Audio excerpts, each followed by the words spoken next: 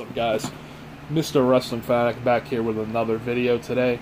And if you noticed, I do have now slideshow to my advantage now. I have found an app that I can use on my phone, so I'm going to be doing more slideshows. We get the NXT TakeOver, NXT specials, I should say, because there's one that's not a TakeOver, a rival. I have them all the way up to TakeOver Brooklyn 1 uploaded right now. I'm just going to do all those reviews. Try to get them all out before TakeOver Toronto. I was going to do the SummerSlams, but I don't have time to watch all the SummerSlams. I have watched all the TakeOver specials, well, NXT specials before. That's why I'm doing those. And then I think I'm going to start watching the Survivor Series later after SummerSlam and after the G1's over. So I can do all the Survivor Series up until 2018.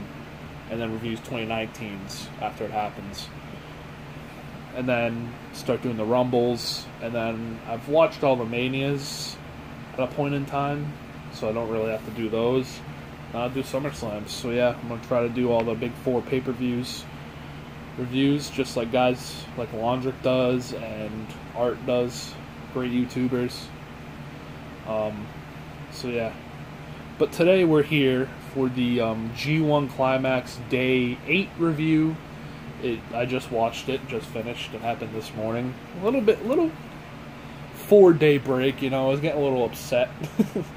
I was like, damn, I haven't seen G1 in a couple days. And I remembered, oh shit, 24th is tomorrow.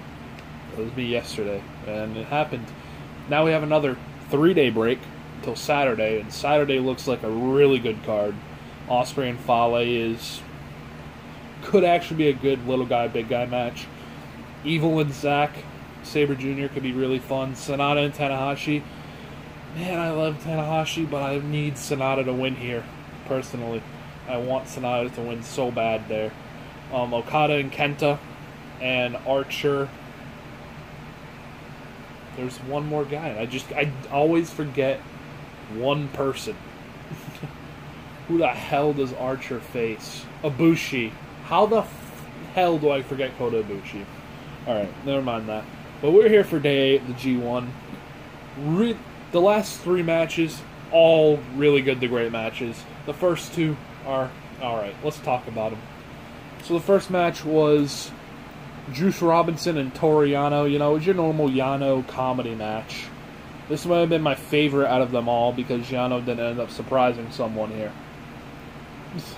And Juice played along with it. You know, the stuff they're doing was funny. At the beginning of the match, Yano held his hand out to shake Juice's hand. Juice was like, "No bullshit." He was questioning him on it, extended his hand, and of course Yano, there was bullshit involved. Yeah, I had fun with this match. I gave it 2.5 stars just because of the comedy factor, and Juice did end up winning with the Pulp Friction. The next match was Taichi and Goto. Now you see, I just could not get into this at all. Goto, only with certain people, I like his matches, like Ibushi, or Ishii, or Kenny Omega, or Okada. Those are 4 people I can name off the top.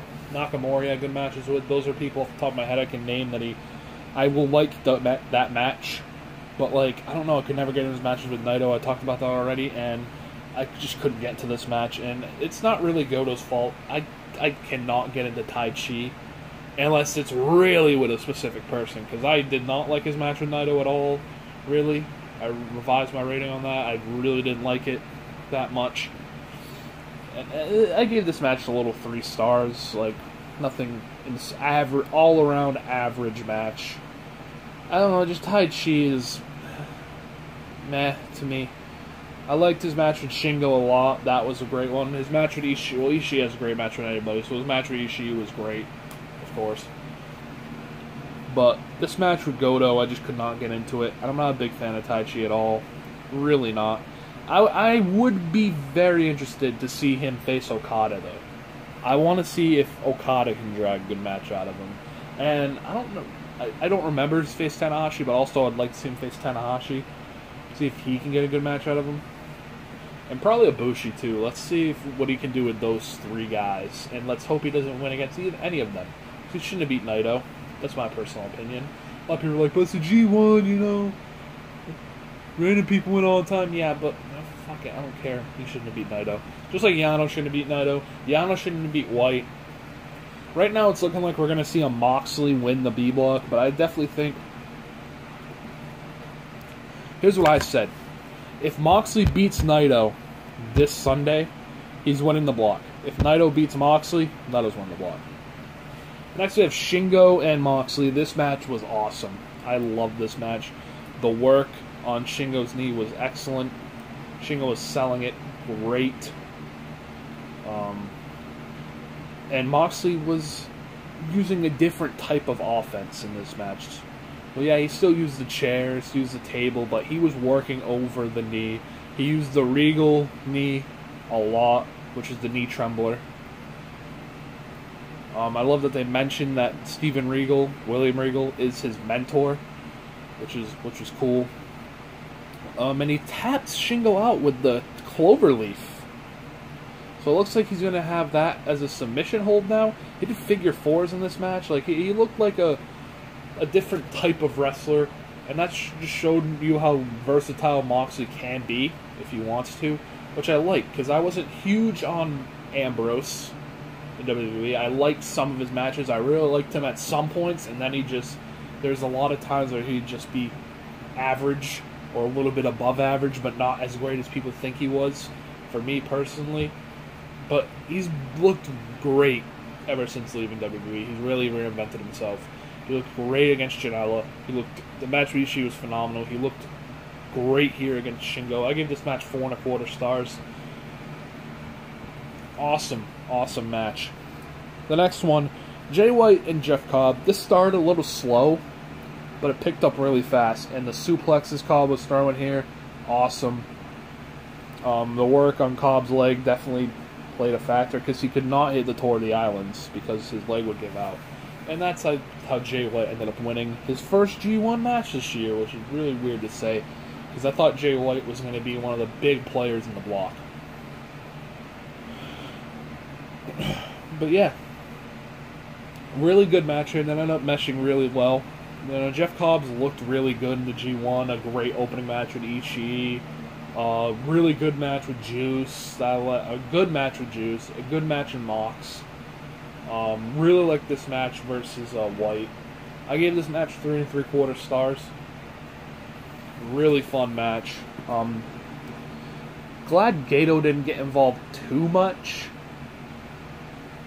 I mean, the Brass Knucks came in and Gato, he caught Gato's fist and then hit a power slam on him. So I'm glad Gato didn't get involved too much. There was a ref knock, but you know that didn't end up. I mean, there was a low blow hit, but it didn't end up leading to the loss. So it was like, whatever. So yeah, really good match between the two. And then the main event, Tomohiro Ishii versus Tetsuya Naito. And dude, Ishii is absolutely great, man. Every G1 match he's had this year has been great. 4 stars and up. And this was no exception, because they've had great matches in the past, so it's like there's no way they're going to have a bad match here, and they did not. Naito looked phenomenal. Just, oh my god. That headbutt into the bottom of Naito's chin, the headbutt uppercut, I call it, because that's technically what it is. He did it against Moxley, too. That shit looks sick. It looks like it hurts a lot, because it looked like he really connected up on the chin of Naito. That definitely hurts his head, too, no doubt. But yeah, Ishii, every match has been great so far. I gave this one 4.5 stars. The crowd was so into it. I was into it. Great stuff. B-Block's next day, they said the matches, and I just wasn't listening. So, I know we have Naito and Moxley. I know we have Shingo and White. Those are 2 great matches I'm looking forward to. Oh, shit. I don't remember what else we have, to be honest with you. I really, really don't. So, yeah. Sorry about that. When I review Day 9 on Saturday, I'll have the other B block matches written down. But yeah, that was B block. That was G1 B block night 8. Great show. Highly recommend watching it. The best B block night so far by a good margin. Even though we did have the Moxley Ishii match, which was great. And then we had another match earlier in the night that was really good. But this one had 3 really good to great matches. And that's why it's the best match. The best night so far, not the best match so far. So yeah, keep expecting takeovers to come through. And I just picked up a bunch of like Ring of Honor match compilation sets and PWG bolas, a couple PWG shows and PWG compilation sets. So I'm going to start reviewing those. I've been watching the Bryan Danielson World Champion set. I'm going to start disc 2 today. So expect a review on that DVD. Some great stuff there. Love classic Ring of Honor, so this was great for me. But yeah, so expect more slideshow reviews to come. So yeah, that was B Block. Night 8 of the G1 Climax. Night 9 is on Saturday. Keep expecting these slideshows to come through for the time being. And have a good night.